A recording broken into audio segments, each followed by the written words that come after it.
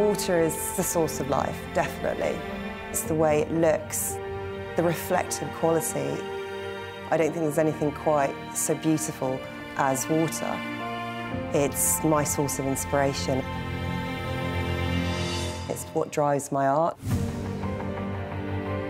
I was approached by the Macallan to work on their home collection.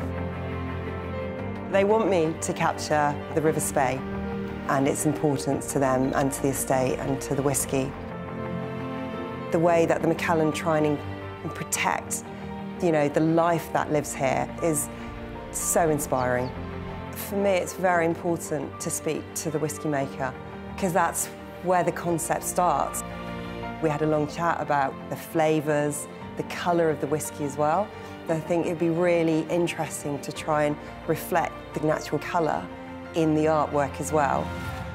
To me, I want it to feel more than just a photo. I want the person who's seeing the painting to feel like they're there with me and they're experiencing all those things at the same time.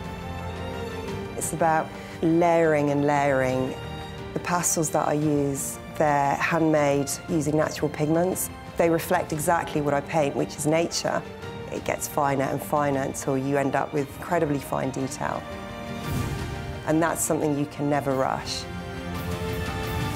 Just like, you know, whiskies here at the Macallan take a long time to make.